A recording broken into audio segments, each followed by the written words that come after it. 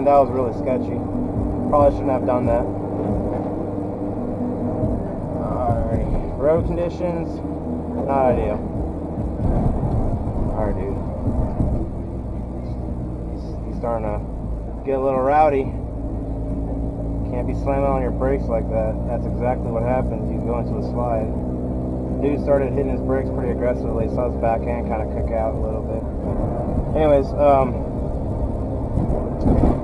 I know the channel kind of started off with like Nitro RC videos and stuff, and it kind of is like all over the place. But I don't know if I want to make this like kind of like a vlogging slash mountain bike slash bike channel or whatever, or just like kind of like a whatever channel, you know. I know there's a lot of channels that focus on one niche, but we'll see how this goes. It's kind of trying to like, you know, I have one video that has like over 200,000 views, and it's my Remo Putty Pad review video.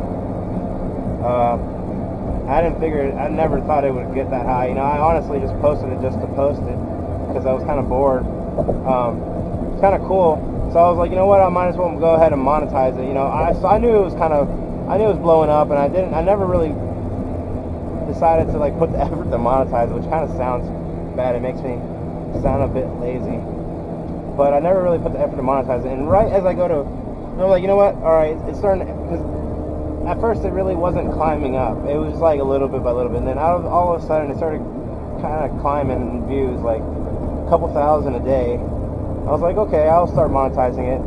So I was going under the review process to monetize, to say if it takes like a few days or whatever, they'll get back to me. I didn't hear back for a week, so I go to check, and they changed the rules on me. So I guess like you have to have like, people have to have watched your channel for at least 10,000 hours, which I think I have covered with my Remo Putty Pad review.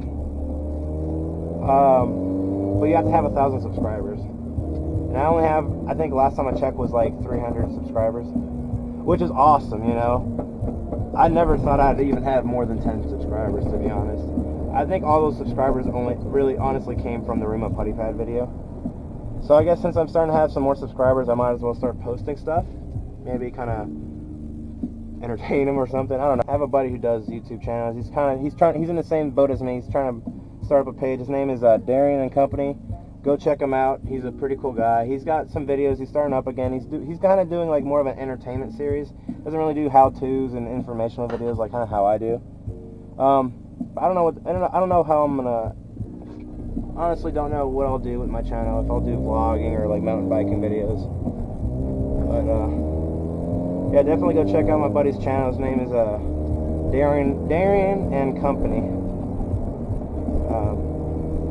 Videos are pretty funny. He's kind of fried.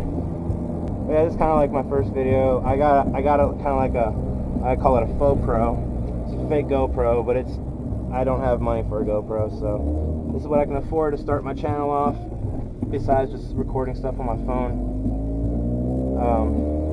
Kind of like the ability that I can strap it to stuff. So yeah.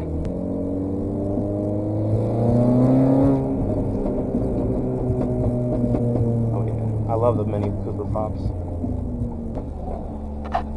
We'll do a little rip here in the garage so you can hear what the Mini Cooper sounds like and what it can do. Oh man, someone took my spot. It's all good.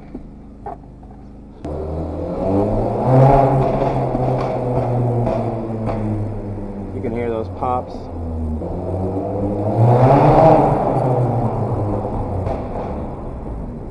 It's a really nice RS, Subaru RS. It's converted to rear-wheel drive. My buddy posted a video of him doing little snow drifts on it. It's pretty cool. Alright guys, this wraps it up for this video. Thanks for watching. Peace.